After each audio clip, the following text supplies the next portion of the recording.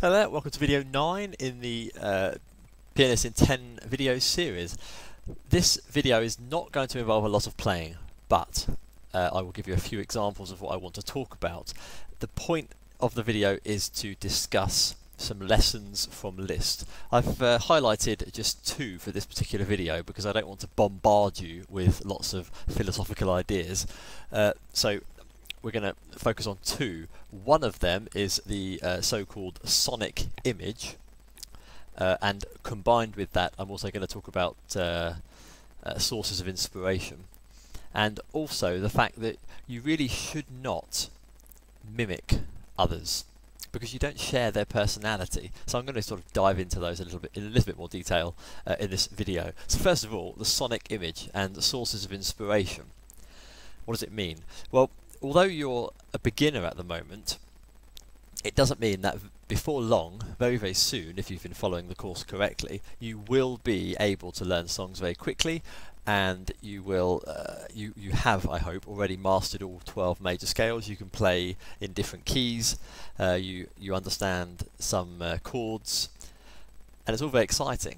And really before long you're going to be able to play some pieces of music, and you'll perhaps play them in public and or just for family and friends, but people will be listening to them. And what is going to separate you from the rest of the pianists who don't think about these things is the fact that you have spent some time thinking about playing the piano, not just playing the piano, because playing the piano is almost 1% fingers and 99% emotion. You know, once you've got your finger work sorted out, you need to remove the conscious thought, because conscious thought kills performance. Remember that. So in this video I'd like you to do a bit of thinking, but in a way you can apply it to your actual playing. So this sonic image idea, I can just give you a very simple example just to give you a visualization of what Liszt meant when he talked in this way. There's a famous story by one of his students who tells of an event that happened in one of his master classes. One of the students was playing a Chopin piece, and one of the powerful pieces, and not one of the soft etudes, but something with a bit more grit and passion in it. And she played some octave part very quickly, but she just played them very quickly. And Liszt said to her, which was Liszt's common way of teaching, with ideas rather than actually showing people what fingers to use, because he as I have always felt myself, and I was very happy to discover that Liszt felt the same way, that the fingers and the body follow the mind. So it starts in the mind first. Your fingers do not tell your mind what to do. Your mind subconsciously will tell your fingers what to do. And he said to her, I don't want to care. I don't care how quickly you can play your octaves. What I want to hear is the charging of the cavalry, the horses, as they charge into against the enemy. So it was an image, and what he's trying to get across to her and anyone listening is that you don't want to waste your time being able to play very quick octaves, whatever the melody may have been. But if you start to imagine the feeling that Chopin felt when he wrote the piece of music, and if you imagine a stampede of horses charging at the enemy, that's the sound that you want to get. Now if you do that, it's going to give you, your body is going to react in a special way. It's going to give you a lot more power, a bit more consistency, and you're going to think less consciously about what you're doing and more emotionally about what you're doing. So that's the idea of a sonic image. How can we apply sonic images to our playing when at this stage we only can play maybe one piece and scales? The answer is simply learn lots of pieces to be able to apply this to. How do you do it? Well, when it depends what music you're playing. If you're playing, if you want to go into the jazz direction and you're playing in a trio, it is, I admit, a little bit more difficult to present a sonic image, because you've got the bass player doing his thing, the drummer doing his thing, maybe the guitar doing his thing, and you're just simply playing your your little improvisation lines at pretty much the same level of volume. You're playing blues scales. You're in some way limited to what you can do. But if you're playing solo piano, you have a bit more choice, a bit more freedom, because you haven't got the strict time of the drummer or the double bass player. But especially when you're playing classical music or anything basically from the 19th century and before, you want to, well, especially the Romantic period from basically when Liszt was born in 1811 to when he died in 86, anything pretty much written in that time, you need to understand the intentions of the composer, and in any music after that period, you need to, what is a very good idea, is to read the lyrics. The music that was written in the 1920s, 30s, 40s, I would say up until then, most of the Cole Porter, George Gershwin stuff, there were some lovely, lovely pieces written, and just by chance I have a piece of music on my music stand here, which is a very lovely piece. There's a lovely version online of this by Bill Evans, and the piece is called Like Someone in Love. It's this piece. It's just a simple melody with some nice chords. But if you read the lyrics to this, it will enable you to really think about how to play it by creating sonic images, which basically means that you're making other people see your music rather than just hear it. So, for example, the first line, this is a completely spontaneous exercise, by the way. I've just noticed the piece of music. I like to improvise my videos. The first sentence is, lately I find myself outside, gazing at stars. And the second line, because it's a bit of a lovey song, is called Hearing Guitars Like Someone in Love. So it's a very romantic kind of song. But the first lines, the first chords, if I just play the chords for you, I'm not going to explain what they are, I'm just going to play them so you can hear and feel what it sounds like.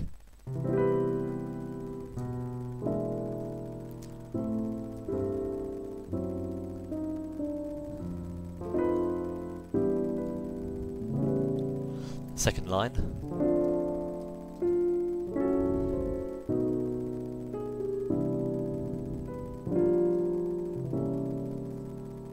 So it's quite nice chords, and if you want to play this in a very nice way, one way of doing it, apart from just finding different ways at random, is to take the lyrics from the piece of music, lately I find myself out gazing at stars, and just begin to conjure up some images in your mind about, as if you had written that sentence in your notebook, and you're sitting on a hilltop looking at stars. You may be thinking about somebody that you want or you miss or something like this, and it might automatically, for me, my natural feeling right now is to go up the keyboard, where up here.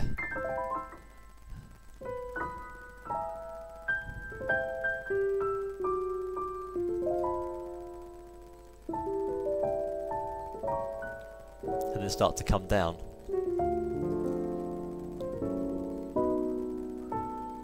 Like Someone in Love, and then I might play Like Someone in Love in a very soft way, for example. And the idea is that you're using the image in your mind to dictate, in a way, how your fingers actually play the music. It's a little bit experimental for me at the moment in my own mind, but I think that in a way this could be applied to your major scale practice. Once your scales are absolutely in your fingers with no conscious thought, I think it might be worthwhile trying this experiment, which is to think of a time in your life. It could be romantic, it could be sad, it could be disappointing or angry even. It could be something involving a lot of frustration. It could be anything, and just see how you play the major scales differently. With both hands, eyes closed, and I think you'll be quite surprised how this mental exercise of thinking about a moment in your life and representing that just with a major scale. You may play it as you may play the major scale with its chords. You may let's play E flat, for example. You know the E flat major 7 chord. That sounds sad, romantic, longing.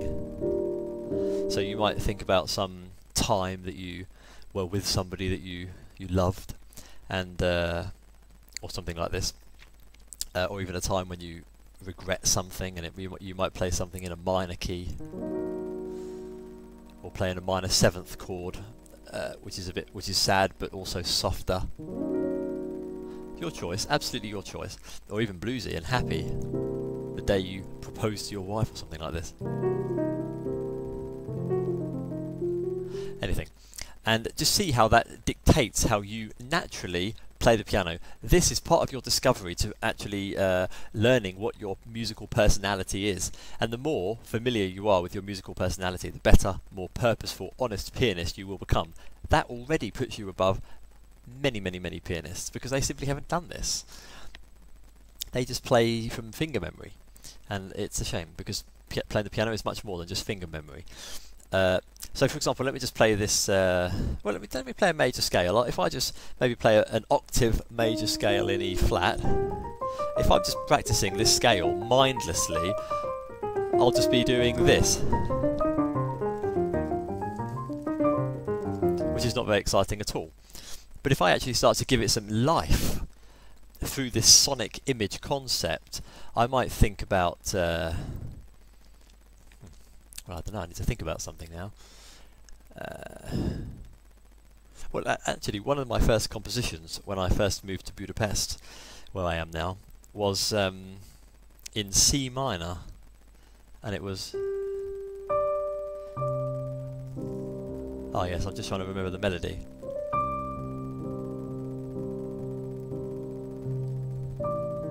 So I'm playing C minor, and then this is an A minor 7 with a flat 5. I don't want to get into the chords too much, but just if you're interested. And then A flat major 7. And then G 7, but the third is raised. When you raise a third, the chord becomes a sus chord. Sus means suspended, and you are suspending the fourth before it falls down again to a third. It's just an easy chord. I'm playing a G7 sus. It's quite a nice chord. It's a bit of a pop sound, a bit of an Elton John chord, as I call it. It's quite a nice sound. You have a little fiddle with that, and of course learn it in all the chords, in all the keys, going up D, E flat, etc. The quick way to play it is to simply just almost play the major triad, and then just move your index finger, or whatever finger it might be, just up one semitone to the fourth. So if I'm to play A flat sus, my fingers would sort of, now they're thinking about A flat before they actually press, and then just before I press it, I just move up to that semitone, that fourth. It's quite a quick way to find it. So the beginning of my piece, instantly, right now, I moved here in February, at the beginning of February, so 1 month ago, almost to the day.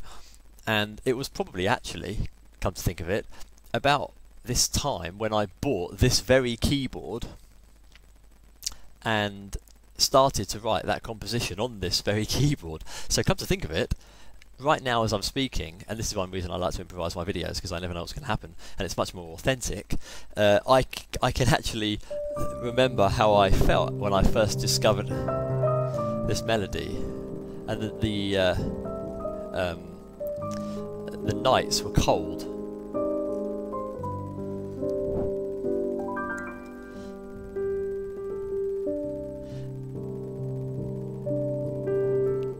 The nights were cold when I was walking next to the River Danube.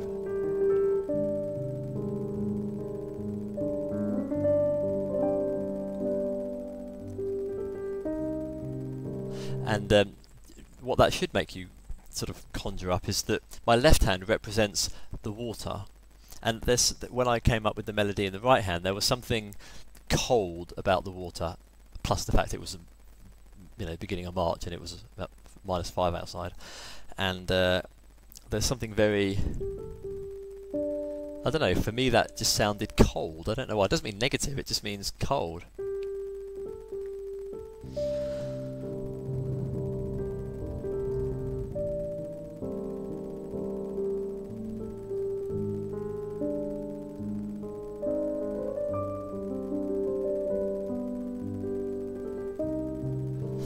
It has a tiny sound of majesticness which comes from the gold lights of all the buildings next to the river.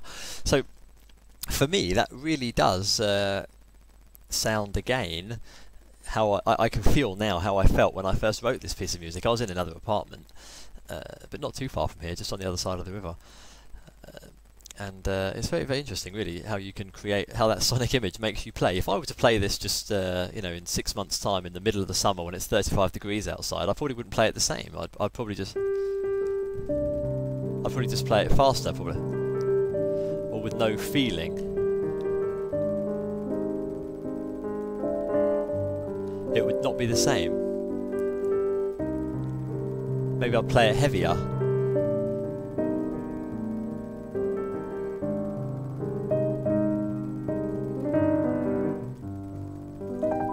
Whatever it is.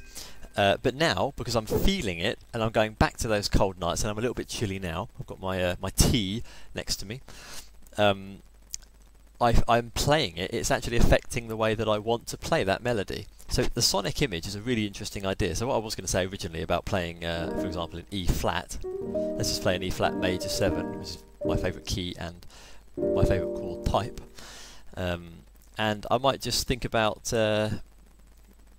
missing somebody, so I might just, I don't know, there's just when I'm playing it and I start to move it around, I just feel a bit of a drain of energy, you know. I'm able to think of somebody and it just kind of affects the way I play that scale.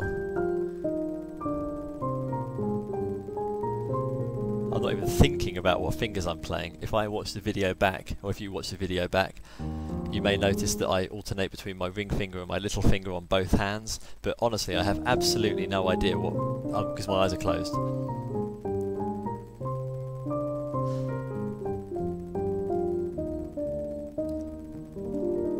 But it affects the way I play the scale. So the sonic image is a very interesting concept, and it's something that I recommend that you give thought to.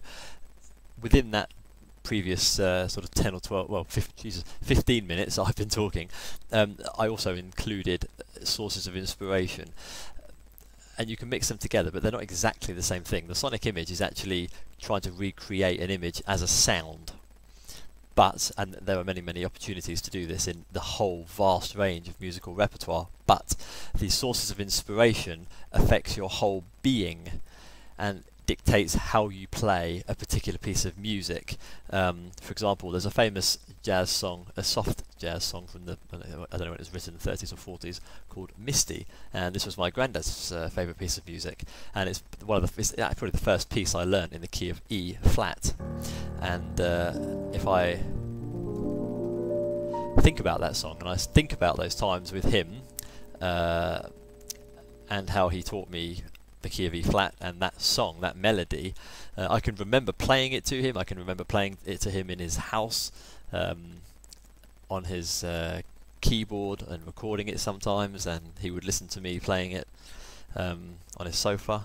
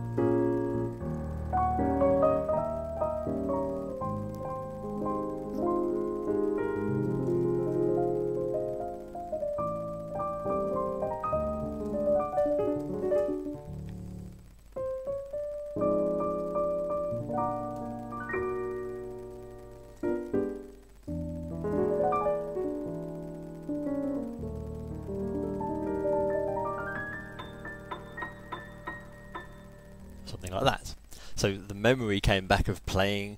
There are certain things I did do and didn't do, which I remember that he liked and didn't like, so I did or didn't do them.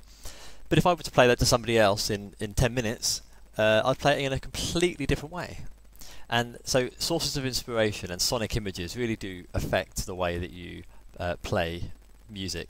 And you can even begin to implement this just by using it with your scales. So yes, excellent. Now the other thing I wanted to talk about was mimicking others. Oh, don't do it.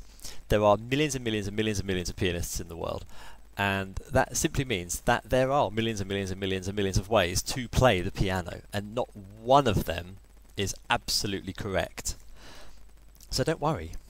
You may prefer certain styles, but what you need to realise is that the millions and millions and millions of pianists have millions and millions and millions of different preferences. I mean, it's such a big mix. It's such a vast playing field of styles and preferences and likes and dislikes that it's impossible, and it's absolutely futile for you to think or feel or be worried about how you play and if it's right or wrong. If you're playing honestly with a purpose, nobody can take that away from you. And it's very, very important to not waste your time trying to mimic others. Having said that, it is not wrong to learn how other people play, and it's not wrong to steal little ideas from different sources. But don't spend your time completely trying to copy somebody else. I'm just reminded of a story which is online by Oscar Peterson when he's being interviewed by... I can't believe I cannot remember the name at this moment in time. It's quite unbelievable. Andre Previn. Oscar Peterson, Andre Previn. Do a little search. It's a 5 or 6 part video, and he's being interviewed in England, I think, for the BBC. And Oscar Peterson shares a story. I don't know which part it is in, but I do recommend watching it all anyway, and you'll come across this story. But very, very basically, Oscar Peterson says that he was in Japan. He met a pianist who could play like Art Tatum. If you don't know who Art Tatum is, just go and look on YouTube for Art Tatum, A-R-T-T-A-T-U-M, Art Tatum, and well, you'll understand. And this guy said that he could play like Art Tatum, which is quite a claim. So Oscar Peterson went to meet him, and yeah, he was impressed when he could play this and that and the other. But then he asked him to play another particular piece, and at that particular moment in time, Art Tatum had not recorded onto record that piece of music, so the guy couldn't play it. And that's a very funny story, because it completely proves that this pianist was just making himself a carbon copy of somebody else. And when Oscar asked him to play something, he couldn't play it. If this guy had to interpret any other piece of music which was on paper in his own style, he wouldn't have one. But just think, he could have had a great style. If he had spent years trying to copy Art Tatum's style, he obviously had developed some kind of finger power and ability. So if he had actually taken that and used it more beneficially in a more honest, purposeful way, he could have actually become a really great pianist.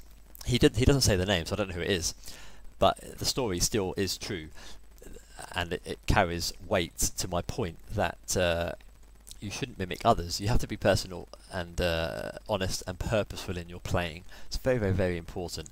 There's nothing I can really play in that way, but I suppose all I can say is don't try to copy me. There's a very famous sentence by Liszt also himself, when he says that he was talking to some students, and he said that you know, you can learn from me and you can see what I do, but don't try to copy me because you lack my personality. So, you know, all the great pianists understood this. They always want, and I would like you too, not as a great pianist, but as your, you know, advisor, to focus on yourself and discover what you like, develop your musical personality, and become acquainted with yourself as a musician, and become a really purposeful pianist. I have not really copied another pianist, but I have taken things and practiced, and there's one particular lick that just completely comes to mind randomly, as most things do. When Diana Krall had her concert in Montreal at the Jazz Festival in, I think, 2004. I think it was 2004, 2005. There's a DVD of this. She has recorded the concert onto a DVD in Montreal, and she plays a piece called "Love Me Like a Man," and she does a great left-hand rhythm. Is it on the camera here? I'll do it up here, but it is played one octave lower. I don't have to fiddle with the camera because it might fall off the stand. But this is middle C. This is an octave below, and she does it down here. But all she's doing is doing C with G and C with A. That kind of blues shuffle rhythm. But she's doing it down here. About this speed. Now what I learnt to do was I learnt a riff from her. So I've stolen just a riff, but I don't actually necessarily use it when I'm playing. I mean, I could, but it taught me a rhythm technique, and I now, in the past, I used that.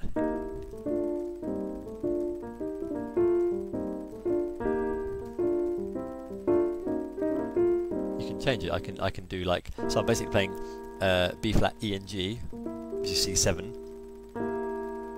Oh, I can't do it when I'm thinking. Yeah, and then A, D, and F. And then G, B flat, C, E flat, which is actually C minor 7, or just play the chord of C, which is inverted here, G, C, and E.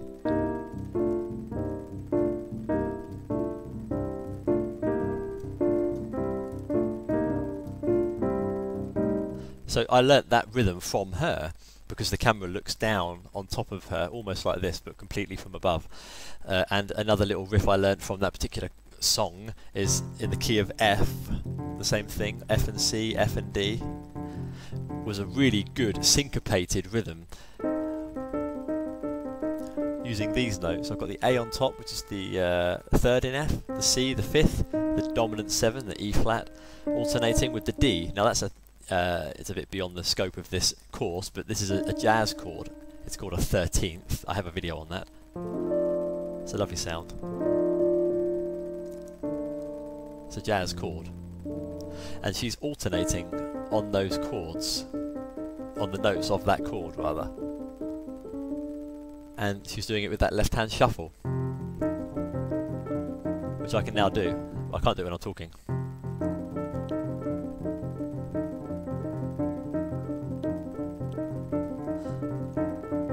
But when I started doing that, I couldn't do that. I just couldn't do it. My fingers were all being mixed up. Then I just close my eyes, feel it.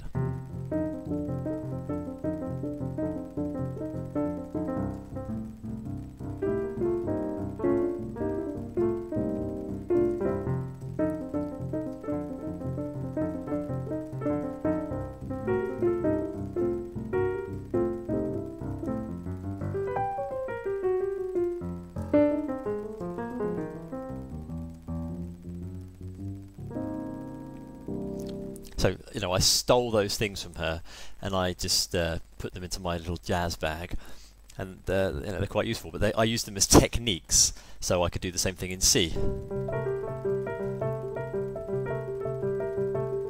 It's just a nice technique, for example. And of course, from Liszt, I learnt one thing I took from Liszt personally. Of course, it's impossible to copy Liszt, so it's not even worth discussion. But one thing that I do like that he does is this kind of fast arpeggio. I go up in one chord and come down in another chord, and I do it in my compositions sometimes. There's one particular example where I go up in a C sus, not with the 7th. So C, F, which is the suspended 4th from the 3rd, just the 3rd up a 4th, up to the 4th, and then back down again. But I don't go down; I keep it suspended. So,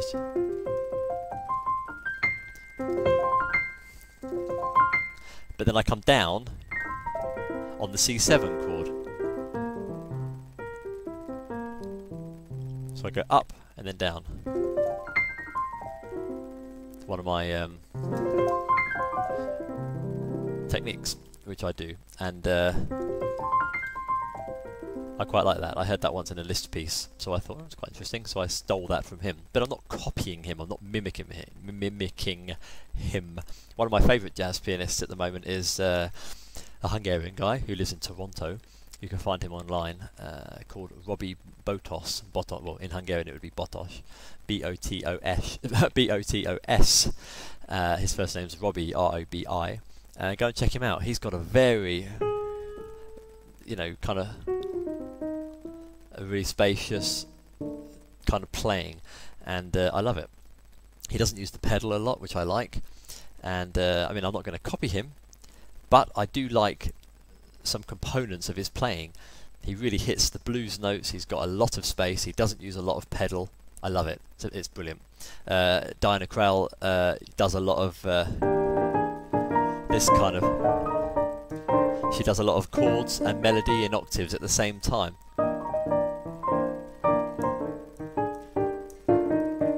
That kind of thing. She does a lot of that kind of thing. But it's good, you know, you take different things that you like from different pianists from all over the place, and you add it to your musical personality. It's very, very exciting, very, very interesting. I'll leave you with that, and I'll look forward to seeing you in the final video, part 10, when you are ready, when you've spent some time with your chords and major scales, just thinking about different events and seeing how you respond. Your musical personality reacts and responds to sonic images, sources of inspiration, and maybe spend some time looking at videos and pianists, checking out Art Tatum, Robbie Botos, some Diana Krall stuff, especially the Live in Rio. I'll put some links in the description and give you some good recommendations to get you going. Thanks for watching, nice little 30 minutes there, and see you in video 10. Think about maybe the subscribe button, quite nice. All the best, see you soon, bye for now.